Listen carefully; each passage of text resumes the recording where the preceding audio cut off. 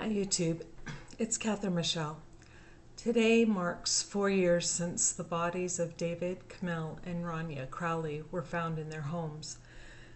And the police still are refusing to look at this as anything other than a murder-suicide, which they were calling it that on the way to the residence before they even arrived and even after they arrived.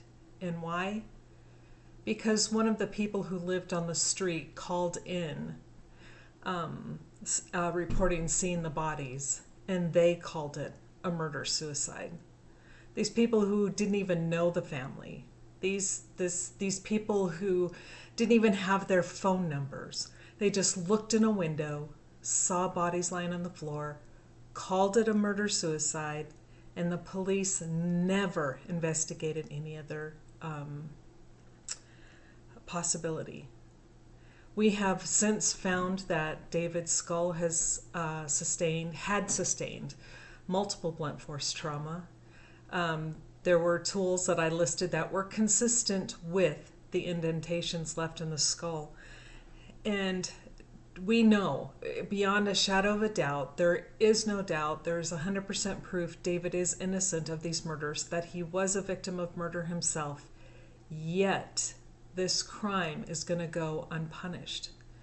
The police are going to allow their stance to remain as David was the perpetrator when he himself was a victim.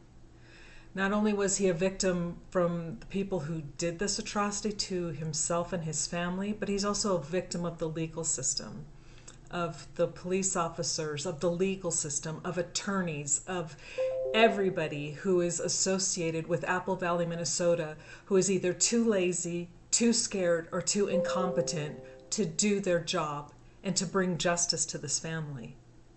And that is an absolute disgusting shame. It's appalling.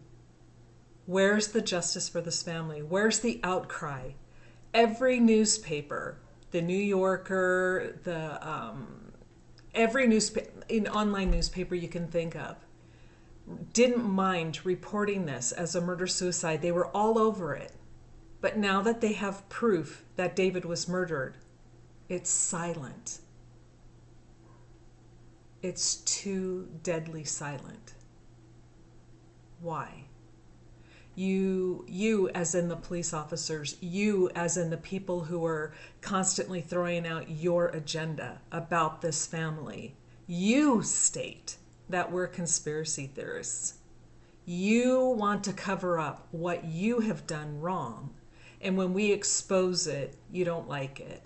Well, too bad. So today, let's remember this family.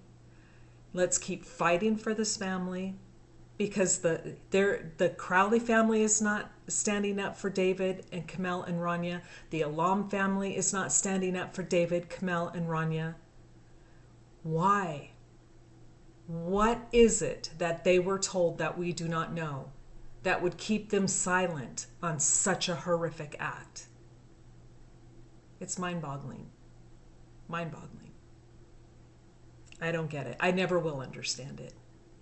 To me, those who are bullies, those who threaten others, and then when those who are threatened cave, I don't understand that mentality. You threaten because you're a coward. You threaten because you're a bully. You rip others apart because you yourself don't have the character to stand against something that is wrong. And that's a shame on you. But because you are afraid does not mean that an innocent man will be torn down and continue. I will not allow you to continue to tear this man down anymore. We're going to keep voicing it. We're going to keep putting that proof out there. And we don't want anyone to forget the atrocity that happened in Apple Valley, Minnesota. And please keep David, Komel, and Raniya in your prayers. Thank you.